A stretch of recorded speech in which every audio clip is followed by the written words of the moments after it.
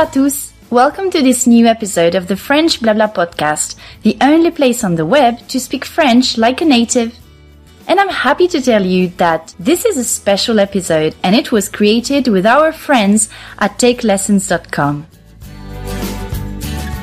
Moi c'est Caroline, and before we start, I'd like to share with you this quote from the French novelist Éric Orsenna. Subjunctive is the mood of doubt and hope. It's the mood of love. If you're my student, you know that subjunctive has a special place in my heart and that I love to teach it. However, I don't know what it is with this little word that makes my students crumble. The simple evocation of this mood causes panic even to the bravest French learner. So today, our goal with takelessons.com is to demystify it and to give you tips to use it better or simply not to use it at all if you wish. You already know that French people love their subjunctive. We use it all the time in several situations to express feelings, uncertainty, and our opinion. I have a little question for you. What expressions do you know to express your opinion?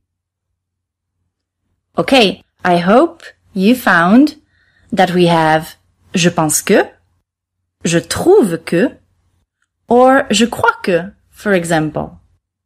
These expressions are usually followed by the indicative mood, but, spoiler alert, if you turn je pense into je ne pense pas, then, oh my, I'm sorry to tell you that you have to use the subjunctive. For example, je pense qu'il viendra, je pense qu'il viendra, I think he will come, will turn into je ne pense pas qu'il vienne. Je ne pense pas qu'il vienne. I don't think he will come. The headache starts. Yes, a simple negation can turn your sentence upside down. If you feel lazy or just simply overwhelmed, here's a tip. Why not putting the negation in the second part of the sentence? If you do that, you keep the meaning while avoiding the pain of conjugated with subjunctive. Let's take our previous example. Je pense qu'il viendra. Let's apply a little trick. Je pense qu'il ne viendra pas. Je pense qu'il ne viendra pas. Or even more natural, je pense qu'il viendra pas.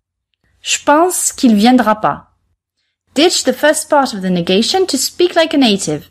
And voila, same meaning without the hassle. The negation is in the second part so that je pense stays affirmative. Another example. Je trouve pas qu'il fasse froid.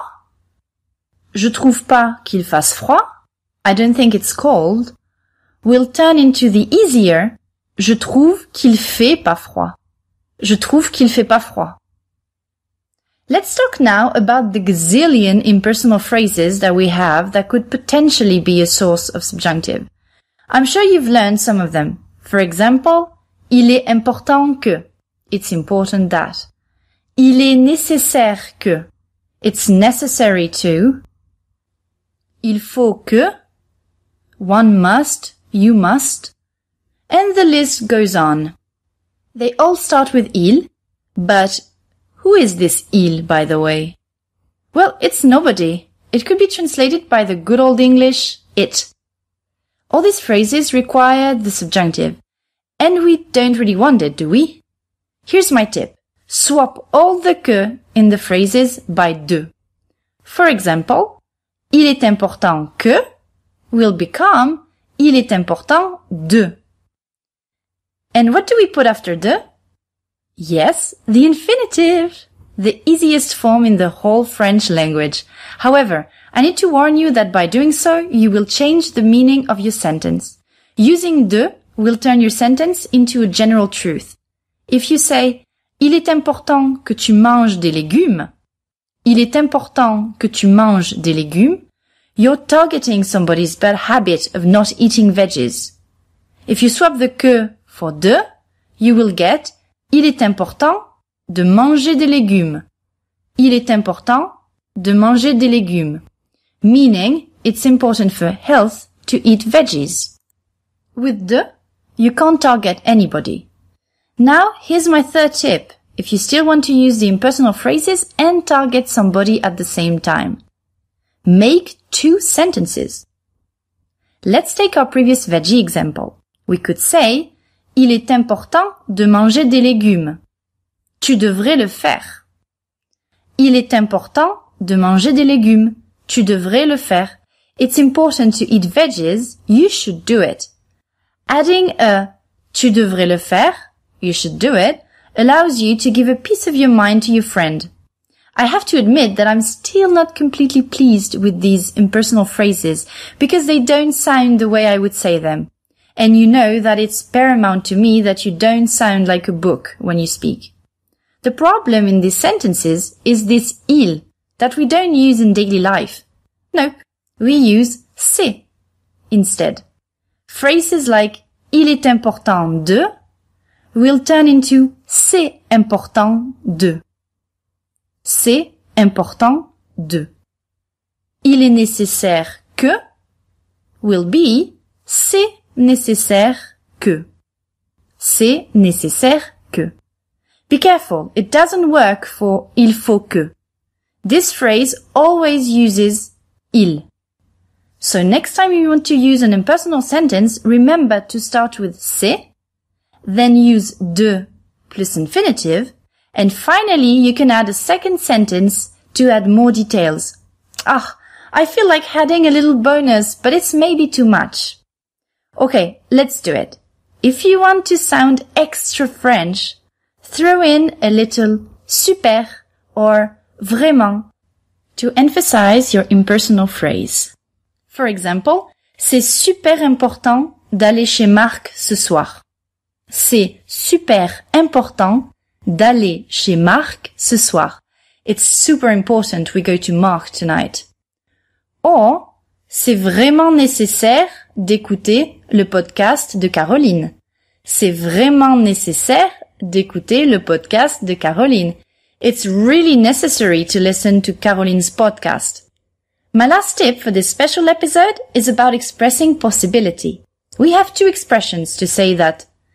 Il est possible que, il est possible que, it's possible that. And, il est probable que. Il est probable que, it's probable that. The first one uses the subjunctive, while the other one uses the indicative mood. However, il est probable que isn't an expression we use a lot. It doesn't sound that natural. We are unfortunately left with the one that uses the subjunctive. We already have the previous tricks to get rid of it. We will say c'est possible de. C'est possible de. That completely works, but here's another way. There's a similar phrase that we can use, and it is peut-être que. Peut-être que. Maybe that. Of course, you use the indicative after the que. For example, let's take c'est possible qu'il vienne. It's possible he will come. And let's use our new expression with it. It will become peut-être qu'il viendra. Peut-être qu'il viendra. Maybe he will come. Here's another example. C'est possible qu'il fasse froid. C'est possible qu'il fasse froid. It's possible it will be cold. It will be peut-être qu'il fera froid. Icing on the cake, it sounds completely natural. That's it for today's episode. I hope you enjoyed it and that you will use the tips we gave you. I'd like to give a shout out to our listener, Martina, for commenting on the 4th episode. Thank you so much, Martina. It's great to read your anecdote. I love to hear your stories, so please share your struggles with the French tenses in the comment section. Which tense is the worst for you? Which phrases would you like to know how to use better? Je suis Caroline et à très bientôt pour un nouvel épisode.